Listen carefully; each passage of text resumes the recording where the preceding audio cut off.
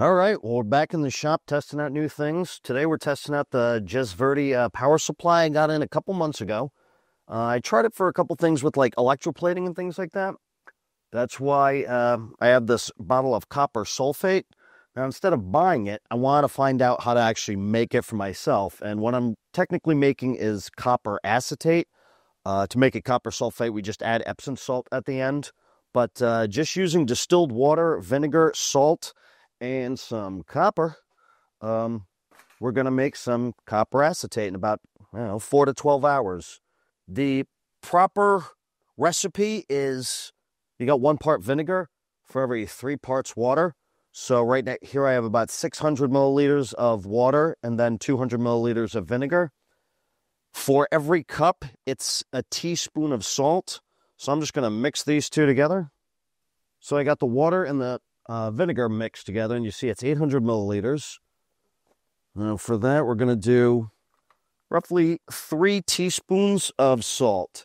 Now this is kosher salt, so this is very, very coarse. Just going to have to mix that up a little bit. I got 3 in there. And what that's going to do is that's just going to really up the conductivity of this. All right, so now we got the power supply. We got our little alligator clips here. And you can see we have it set. We're setting the voltage right now. You got the coarse, and then you got the fine adjustment. Sorry. And they're a little finicky, but overall, for what it is, it works. I'm going to set this at... I'm going to set it close to 11 volts. And then to turn it on the amps, you just connect the alligator clips. And then it turns off the volts, goes to the amps, and the amps are down here. Yeah, I want to leave it at about 2 amps.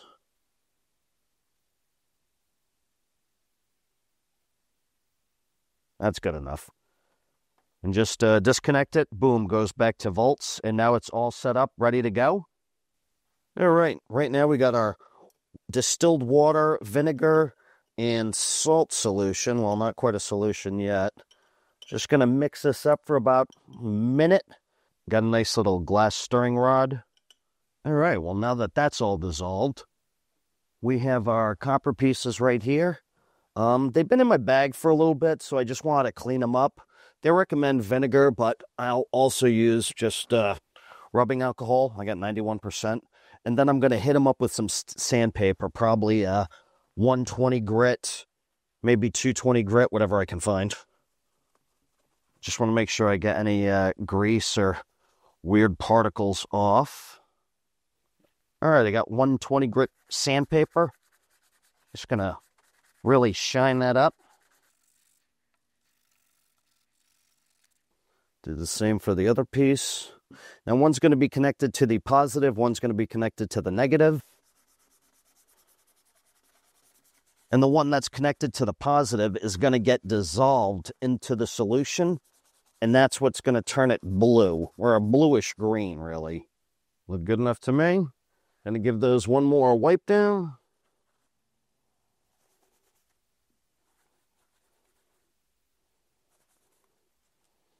And they're good.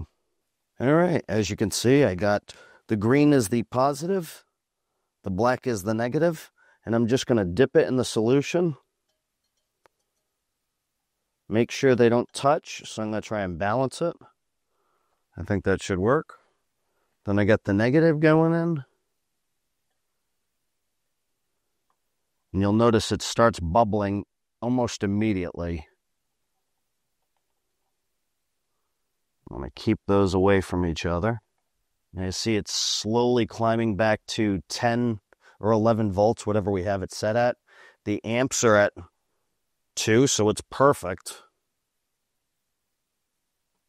And now we'll just watch. I'm going to come back every 30 minutes. Oops. And you're going to see how blue it gets over time. Now, I had tried this before. Whoops. And the problem was I had left it in for way too long, and the copper just completely dissolved, and I had the clips in all by themselves. Like, it was just, yeah, it was a mess. That's a fun little project if you want to electroplate at home and you didn't want to wait for your own stuff. You can make it with simple household items, distilled water. You can get that anywhere. I actually always thought that distilled water was filtered water until I went to CVS one day and saw bottles of it and said, oh, okay, I must be using the wrong thing, which is why I wasn't getting the right results. Okay, something I want to point out is, yeah, I was never supposed to let the alligator clips be in the solution. It was right after I turned off the camera I realized, oh, I think I might have done something wrong. So I just emptied it out to about 500 and raised it up. I cleaned off the copper again, put it back in, and now you can see the amperage is really dropping. Now, another thing you want to do with this is you really want that water warm. And that water's been sitting in my basement for a while, so it's probably pretty chilly. I don't like it when the amperage is dropping that much because it's not going to produce... it may take longer, but it won't push the voltage that I have it set to. All right. Give me about a minute. I'm going to go warm that solution up. Okay, that's the trick, because I want it to be in CC, constant contact. I'll figure that one out. Oh, see, now it dropped. But it was up there for a while. I'm going to see what happens. I might actually drop the voltage.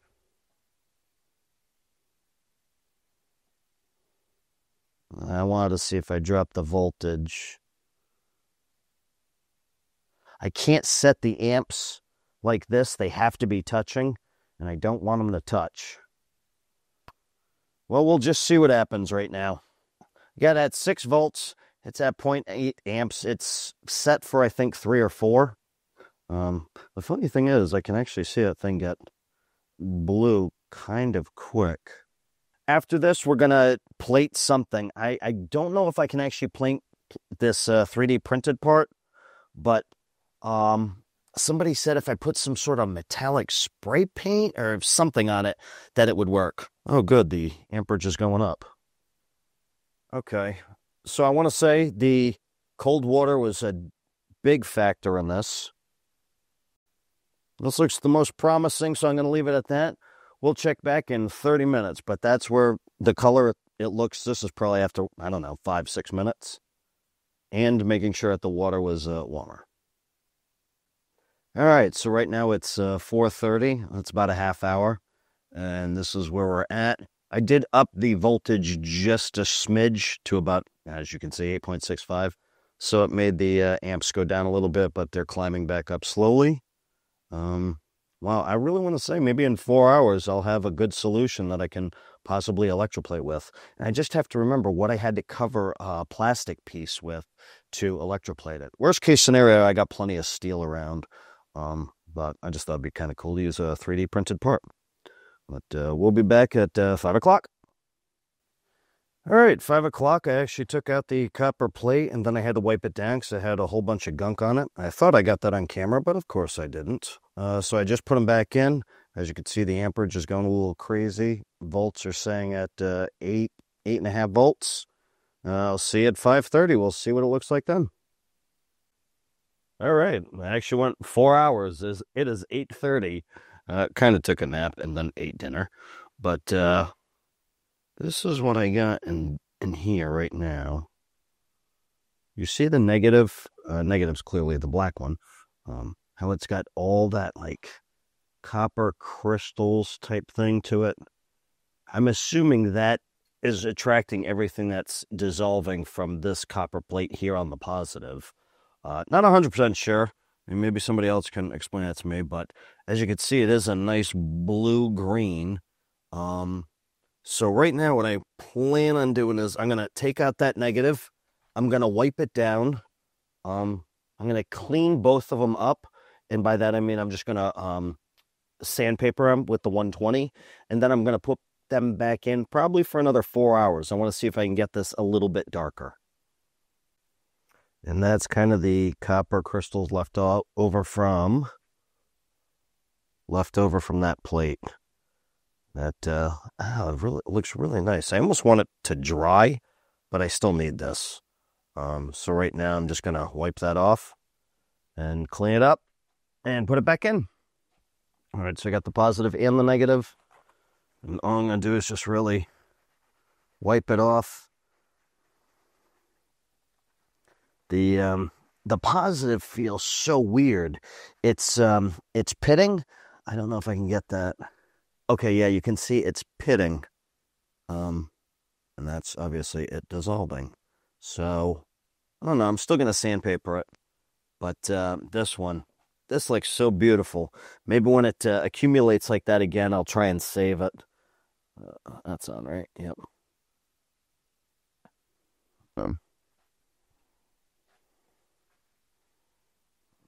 Oh, wow. Oh, wow. That looks so cool. Hit the sandpaper. Yeah, I don't think that's going to do much for the pitted one. I'm not going to really scrub it. I got a little shine to it. You can see it. I guess the negative's the one I'm really going to try. All right, the negative looks great. The positive, shiny. And what bums me out is I have all of that. So, yeah, I got to dump that out. I got to strain that. I'll be right back. Well, that was better than expected. I didn't think it, I thought it would all come out. So this is what the solution looks like right now. As you can see, it's pretty blue-green. I'm not sure how dark it's supposed to look. I mean, that's copper sulfate back there. And I don't know how Epsom salt in there is going to make it turn really blue. But I figure I'm going to put this on for 4 more hours and see what happens. All right, got it all cleaned out, put back in. All right, it looks good. Amperage is holding up for a bit. Let's move this over here. I love this reaction. Now, I have a window open and a fan going on. It should really be very well ventilated. Let's see in about 4 more hours how much darker it gets. I wouldn't want to leave this for longer than 12 hours probably, because last time I did that, like I said, the copper just completely got eaten away in maybe about 20 hours. Excuse me, and then the alligator clip fell in the bath, and while it was running, it completely ruined my entire solution. So, learned that one the hard way. I probably need to warm up the bath a little bit. Oh, sorry. It's probably about 25 degrees Celsius, 30 degrees Celsius. It could use some warming up, but I'm just going to leave it alone. It's doing a fairly decent job. It's blue-green. It'll definitely plate. It'll probably take a little bit longer. But this is just all trial and error. I ruined my first batch. The second batch, it's definitely going to be better. Just how much more? We shall see. All right, it's been about 8.5 hours. It is 12:30. All right, so it's still about 6.5 volts, 3/4 of an amp. I mean, I would have liked to have seen that higher. I don't know if I need more salt, if I need that to be warmer for the water. I mean, it is blue. It's definitely copper acetate. So that's pretty cool. And that's the, let me see, hang on. And that's the positive. Take that off. It looks a little thinner down here than the, like the parent metal. But not too bad. That's cool. I'm going to put that down. Now for the cooler one. Just want to drop a lot of the crystals. So we got for the negative right here. I'm going to see if I can just lay that flat and not mess anything up. I want to see if I can get that to dry. If I can, I'll leave that in the one of the comments. Okay, so now this is what we're left with. Pretty blue. That's definitely gonna copper plate some steel. I'm gonna do that first, but I will see what I need for the 3D printed rings. Had my buddy print those up. Just seemed like a cool thing to try. All right, so now let's turn this off. All right. So Jesverty power supply, perfect for electroplating and making my own solution. I'm going to try something else this week. For the cost, you can't go wrong. The knobs are a little finicky. The sensitivity on the low one is really annoying. And then on the coarse one, you can't get it. It's not fine enough. It's just really all over the place. Takes a little getting used to. All in all, it does its job. It's 30 volts, max, 10 amps. Heck of a machine. I suggest you get extra alligator clips when you do buy this machine, because if you're like me and you just kind of start a project and then walk away, bad things happen, you need more. Yeah, I'm going to sift this stuff out, and then I'll show you the final product in 1 second. And there you have it. We got half a jar of copper acetate. In the next video, we'll actually try to electroplate something with that. I have copper sulfate just in case it doesn't quite work as well. This was really showcasing this power supply I got, and I just wanted to do a funky, cool project. I like to be down here and act like a mad scientist, especially when I just got a cool new beaker, too. I'm a dork. But, yeah, thing's pretty sweet. Highly recommend it, especially if you're going to electroplate. It wasn't that expensive. 30 volts, 10 amps. It can do a lot of different things. If you want to go a step up, then you're talking about hundreds of dollars. But I can't even tell you what it cost me. But I know it wasn't that expensive. So just remember, get an extra pair of alligator clips. And I recommend some glass jars if you're going to try this. You don't want to use plastic when you're trying to create your own solution. So that's it. We'll see what this solution can do for the next episode when we electroplate something. All in all, I call this a success. That's about as dark as I got the other batch the first time I tried this video. That was, of course, before I put the alligator clips in there and just completely killed it. But, yeah, I have high hopes. We'll see. Thanks for watching. I'll see you next episode.